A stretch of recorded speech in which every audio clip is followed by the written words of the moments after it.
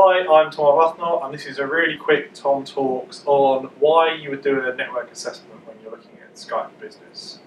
So, a network assessment is really important for Skype Business, and we believe it's a fundamental part of a successful Skype project. But why is that?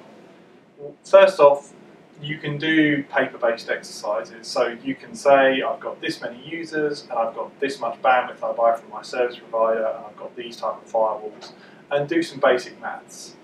But you really don't know that information is accurate until you put load on the network.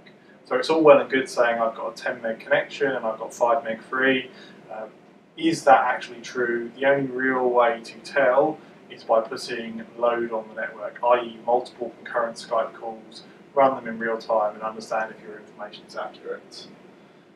If you don't do a proper load test with real Skype traffic, you don't know that your network is set up optimally. So for example, is a proxy or a firewall going to interfere with your traffic? Is your QoS marking set up correctly end to end?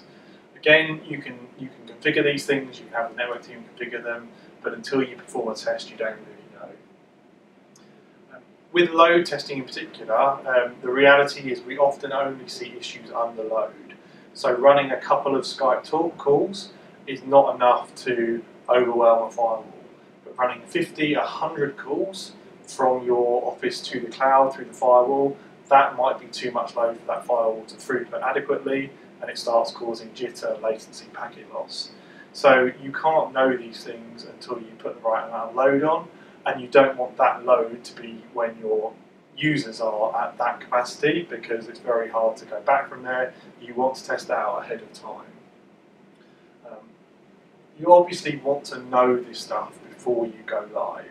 It's not good enough to think things are right. You're dealing with users' end user experience, users' voice, video, conferences.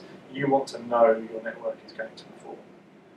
And finally, network changes can often have a long lead time. So in terms of the complete Skype Business project scope, you don't want to get halfway through your deployment, then find out Office number 3 doesn't have enough bandwidth and impact your whole rollout. So get your network testing done up front, make sure it's a proper load test with proper Skype traffic, know how that network and environment is going to perform before you do your Skype end user rollout. Thanks for listening. If you've got any questions, please contact us.